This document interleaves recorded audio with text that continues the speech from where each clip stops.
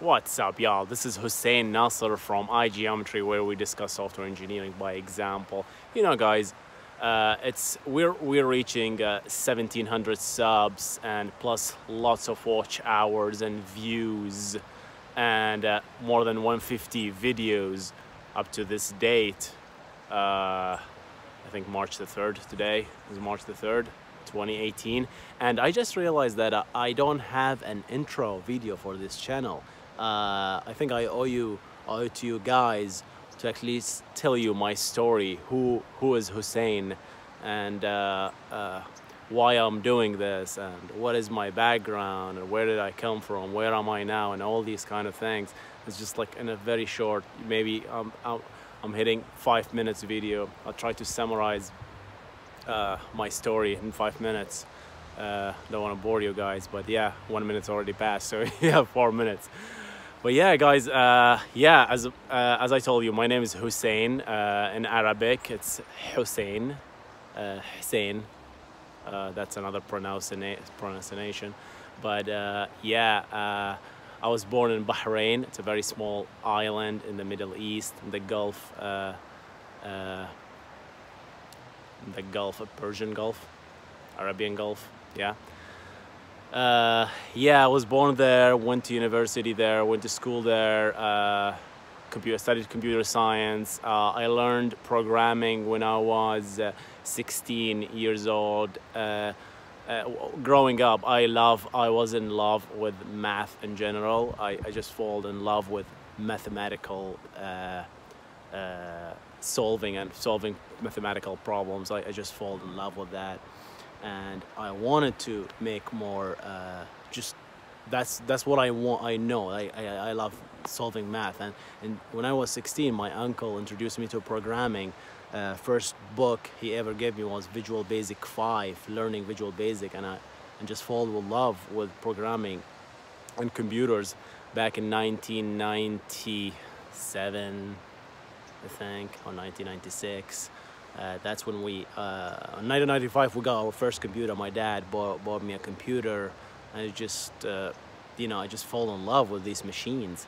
It's just like the power that you can tell a machine to do whatever you want, right? Just to build a program, build an application, and just feed it to the machine, and it will do it. And that fact to a kid or to a teenager was really, really good, you know.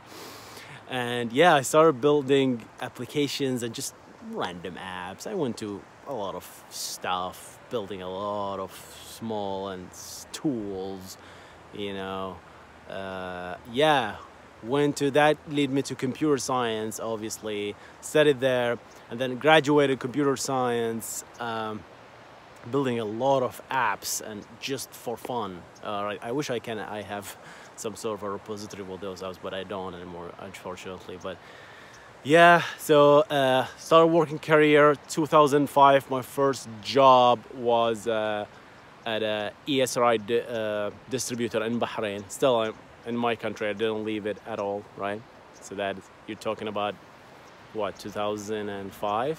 So I was like 22, 23 years old. And yeah, so started working on GIS, moved to a lot of jobs.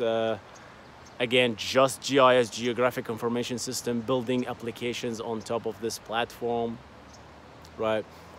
And then in 2014, 2013, I started, maybe slightly before that, I started my blog in 2009, just writing about technology, writing about things I care about, writing about a lot of things that interest me in my blog. And that one of the things is what I was working on, which is ArcGIS technology. I was writing I was not getting anything. Just I had always this feeling that I like to share my knowledge with people. I love when my knowledge impacts others, and that gives me a really nice feeling. So I started doing that. I started my blog, and that led me in 2013 I got an email from a publisher in the UK asking me, hey, Hussein, we saw your blog on this technology posted on this date. My hand hurts, so flipping to the other hand. Yeah, so I started, so I got this email from the publisher saying, hey, are you interested in writing a book with us?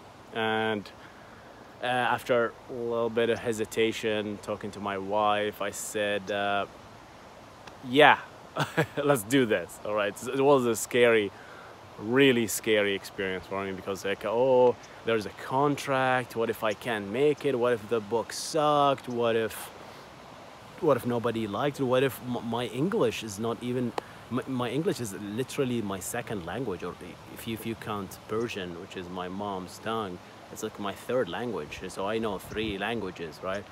So it's like my Arabic, Persian, little Persian, not that much, but yeah, it's just like literally English was the 3rd language I learned, right? So yeah, it's like, how can I write a book? So I just did it, and the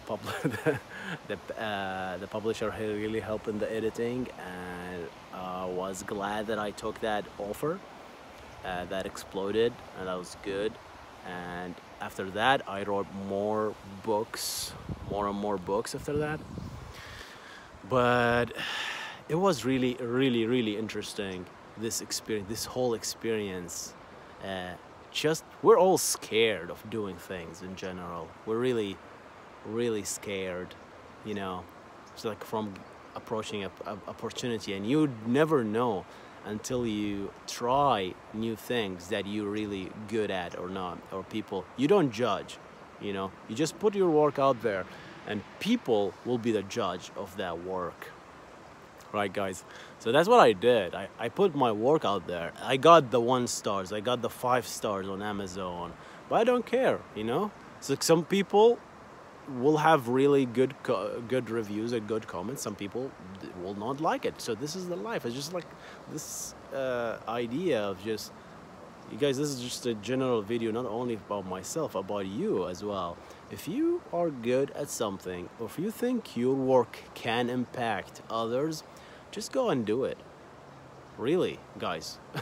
I swear, you'll never, a lot of people, some people feel shy, and I understand. I was shy all my life. I mean, even the YouTube channel, I started the YouTube channel in 2014. That's 5 years after, or 6 years after I started my blog. You know, it's just like, took me a lot. I can't talk. It's really, the first video I published is like, I didn't even talk. Right? I know, guys, the 5 minutes is up, but I'm just gonna ramble. So I apologize if this video is too long for you, but I'll need to talk about this. So yeah, yes, so yeah, guys, just do it, right? And if it sucks, it sucks. You're gonna make another video, you're gonna get in slightly better, you're gonna make another work that gets slightly better. And that's what I did with all my books. I published 4 books so far, just because I have this momentum. And I got lazy after the 4th book. I stopped for 2 years, but this takes me to the experience in 2014 when I started my YouTube channel, started posting about GIS and arc objects and things that I know, right? I was just talking about things that I'm really good at. I was really good at arc object, a lot of code in arc objects. So it says, hey, I know this stuff, and I know people are paying for this, and that means people want to learn about this. Why don't I make something for them for free? So I made that channel, and I was talking about arc object. This channel, this very channel. Go and watch my videos, and just click on videos. First one, videos ever, sort ascending, right? All their videos first. You'll see the first video is basically the arc objects video. I guess it's 16K views or something. But that means people, 16,000 people wanted to know this. You know, if I didn't know this, if I didn't post this, and I said, hey, there are a lot of blogs out there talking about arc objects. That was like back in 2014, right? Oh, why are you talking about arc objects? A lot of people are talking about it. Well, I have 16,000 people that disagree. right?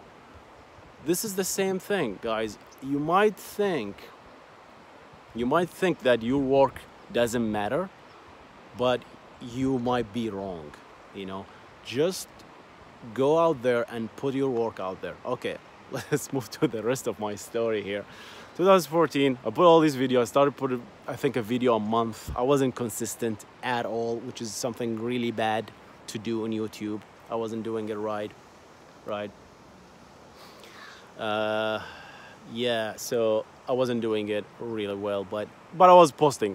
Whenever I had the time, I was posting that. Right, and I was in my older job in Bahrain. That's just 2014. I'm still in Bahrain. I was back then in a government job with the utilities, building applications for utilities, electric and water. That's my niche, and career-wise. Yeah, so 2014. Yes, after 2015, 2014, I started applying for jobs outside Bahrain because I was really scared, and you can see that the anxiety in me, like I was breaking it slowly, and that took a lot of courage, from just speaking, from just writing first, 2009, all right, and then after writing, I went to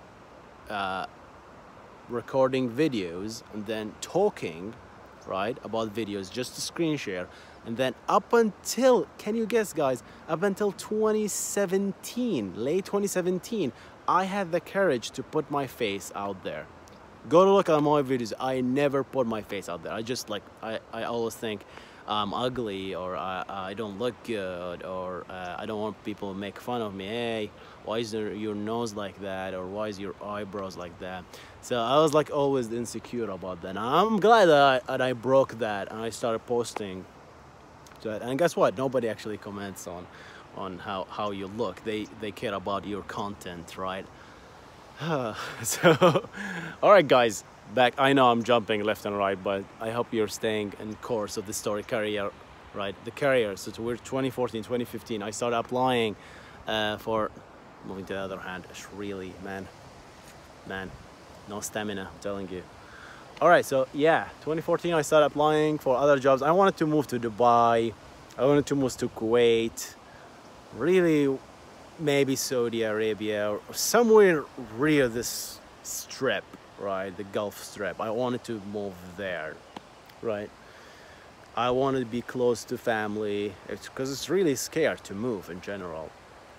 But I says, like, let me do it, right? 5 minutes, yeah, guys, 13. You'll always notice this in my videos. Like, I will say, hey, 1 minute video, and it just turn out to be 20. All right, guys. Yeah, so I wanted to move to these countries. So I applied to Dubai, and that was a long process, guys. I got a lot of rejections, right? Despite all the work that I show, right? I show, hey, I wrote 4 books, I do this, I have this video channel, I talk about, I have a vlog. But for some reason, back in 2013, if you have a blog in the Middle East, that wasn't something people interested in, or companies were interested in. YouTube channel, people didn't know even what a YouTube was, right? A lot of companies didn't know like what YouTube was in 2013, 2012, right? It's just like, what is this video channel for social people? So a lot of companies didn't take it seriously. That's what I'm saying. So I was like active there. But I send my resume, no replies, or you're overqualified. Sometimes I get like this two extremes, right? Anyway, finally I got a reply from Esri Dubai. Again, hey, Hussein, you have an excellent working portfolio. You have a great resume, and not just the CV, but the work that you're doing outside, the books, the YouTube channel. They were really excited about that stuff, man. And they said, unfortunately, we're packed in Esri Dubai. right? But if you're interested, we want you to move to want you to take a shot in the core business in America, Israel Dubai, which is the core, right? It's the company in Redlands in California. I was freaked out. I was literally freaked out. I got like weak knees and shit. It was really scary, right? Told my wife, said, "Hey, we have a house here in Bahrain. We built a life here, right?" And I mean, I got married in 2011, so, and we had all this unrest in Bahrain and a lot of problems. Guys, I don't know if you know about this, but just it was a very stressful era in 2011 to 2012 and 13. So yeah, it's like I was telling her, I was like, "Are you excited? Do you want to do this? Do you want to move to the States? We don't know anything about the States. We never been there. We've been there to.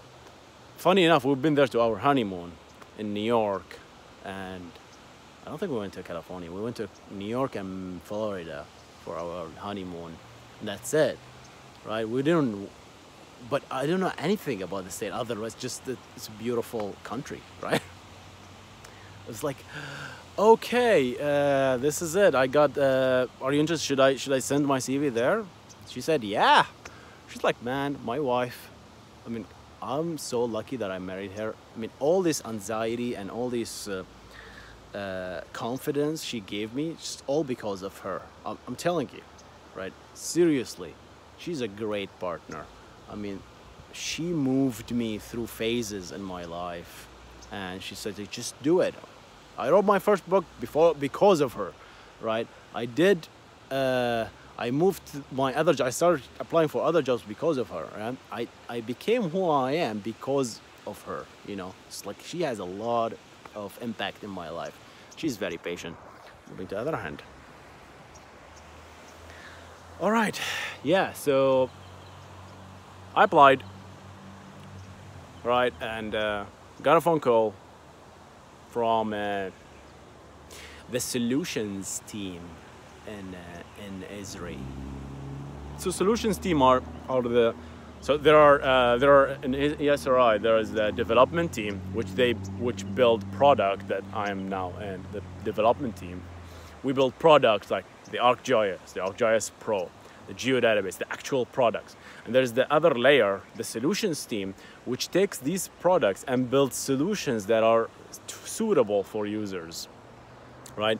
So these are the ArcGIS utility and electric utilities and a lot of use cases. They build a lot of solutions using the SDKs and the APIs. Let me get a better lighting here. Yeah.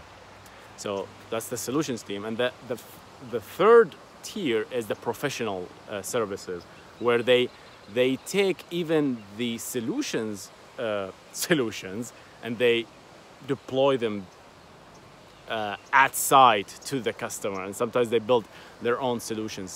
So I was applying to Israel Dubai for the professional services job, and I worked for them for a while, and they get like hand to hand with the customers directly, right? So they know the exact requirement most of the time. And so I got interviewed in the professional services first. That's the first tier, right? Or the third tier. And then I got interviewed by the solutions team. That was like took 3-4 maybe interviews, which they bounced me around until I reached the development team, and they interviewed me, and they said, I think, and from the development team I was interviewed in different teams until I landed into the geodatabase team, where I got the interview. My colleague Rich Rue interviewed me, and I think that what sealed the deal. He called me from Colorado, and yeah, I was pretty late there, so we managed to make it work, and he called me and we did the interview.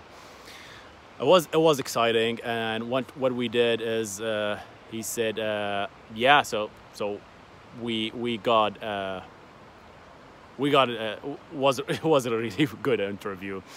And then when we moved until I got the email in, I would say January 2015. I'm not really sure, but it was like, I think that about that time, with the new year, just after the new year. I guess I made that wish. I threw a penny in a well or something in 2014, end of that. So that made, well, wish came true or something. But yeah, in 2015, 20 minutes, guys. If you're still listening, kudos, guys. Yeah, if you're still listening, just type in comments. I reached minute 20. So that means that you're not bored yet. All right, look at this, Superman. Right, okay. Yeah, guys, okay, sorry. Okay, yeah, so interviews, a lot of interviews, until and might I say, I was nervous and in all the interviews, right? I was taking Nexium before every interview because I have acid reflux, and I was like, I can't eat, and all this. Like, I need to talk about you guys, because you always see that. I don't want to paint myself as the perfect guy, you know. It's not the case. I was really scared, you know. These interviews were really, really nervous, and thank God they like me for some reason. And they said, I got an email on January said, hey. Okay. I got an email in January say, hey Hussein, we'd like to invite you to an on-site interview. I didn't know what that is, so I googled it. On-site interview. That means they fly you over and you do an interview for a whole day. So yeah, and thank God I got a visa, right? Because I was on my honeymoon, so I had a valid visa to travel. So I was able to travel. Otherwise, that would be really weird, you know. I had to get the visa and all that stuff. But yeah, I had the visa. Moving on. I had the visa, B1 visa, visitor visa. So I went to the state and I flew. And I think my flight got delayed because of a fog in Dubai. Or Abu Dhabi, I don't remember. And yeah, I got delayed in Abu Dhabi, and it was a mess. But I emailed them, the HR, and they just scheduled me for the next day. So I went there, and I had 2 days. Can you imagine, guys, traveling for 17 hours or 18 hours, and just to do just 3 days, or 2 days maybe, and just go back. Man, that was painful. But I did it. We did the interview. Again, it was a very nervous day, but I was able to make it. So the interviews basically is like from 8 a.m. until 5 p.m. continuous, right? Continuous. 1 hour, 2 people interviewing you. It was like the loveliest people I ever met, you know, guys. It's just like, there wasn't actually challenging question. Nobody asked me like some technical deep questions. Most of the questions like, why do you want to work with Israel? Why are you leaving your country and traveling 8,000 miles to be here, right? And my answer was, I wanted to seek new opportunities. I wanna learn from the people who built this cool technology, right? How does it feel like? And that was like my main answer. And I met a lot of smart people there. Just people. I met people who actually built the geometric networks, which something I was working on for 10 years. It's really weird to talk with someone who actually built the technology. It felt really, really odd. And it's just like, wow, did you actually build that? That is cool. You know, it's just like, it's amazing, guys. I don't know how if you feel that or not, but in general, right? Yeah, so went to the interview, went back, got an offer, accepted it, uprooted my life, literally, from Bahrain, and flew to the United States. I was in the States October 2005. So that's more than 2 years now. I'm applying for my green card. That's like a H-1B visa, right? I was under H-1B visa. I'm still under H-1B visa in the States. Really grateful to be here. That was like a brief 24 minutes introduction about my life. I started doubling down my YouTube channel this year and last year, as I told you, like I started to make more videos more consistently, just because I want to talk about these stuff, right? Things that I like to talk about in general, right? Yeah, guys, what else? I talked about my career, my hobbies in general. If you follow me on Instagram, you'll know that I'm a big fan of coffee in general. I like to try new coffee shops, coffee blends, coffee beans, and California. Whew, man, there is a lot of stuff to try, man. There's a lot of stuff to try here, man. I'm loving it. So that's one. Another thing is video games, PlayStation. I have PlayStation 4. I play video games a lot, not as much in this year because I'll focus more on my YouTube channel.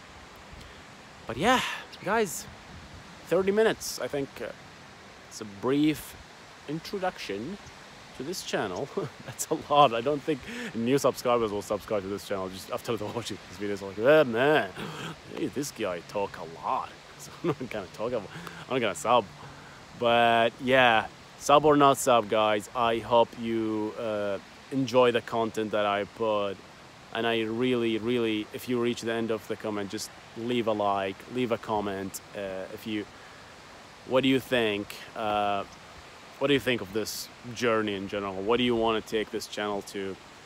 I don't know what the future holds, but I know that I'll just keep creating for you guys, and I know I want to just build cool stuff. So whatever my knowledge is, I want to put it out there, and I like to extend this advice for you guys too. If you are good at something, don't hold it in. Don't hold it in. Just put it out there. You will never know if you're good into, I don't know, if you're really good at fishing. I know nothing about fishing, right? Just do and make a video about how to fish, right? Just like in general, if you're good in video games, like, and you're really excellent in a specific genre, like role play games or first person shooter, put videos about that or put content about that. Just do what you like. I watch people play video games, believe it or not. I find the time. I find the 30 to 25 minutes to watch people that I really enjoy their content, like Lobos Jr. and on YouTube. Was like his content is like play video games but in a challenging. So for example, if the game is Dark Souls, he played it fist only, right? He doesn't use swords, which is crazy because this game is crazy hard as is, not to mention just remove the weapons altogether. So that's kind of things that just excite me in general. All right, guys, I'm gonna sign out. 5 minutes turned into 30. All right, guys. This was an introduction for the channel. I'm not sure if I'm gonna put it as a channel banner or not, but it's out there, guys. You guys stay awesome. I am now in Temecula. I live here now. We bought a house, and really beautiful city. Look at this lake. Guys, this is Hussein Nasser signing out. You guys stay awesome. Gonna see you on the next one. Goodbye.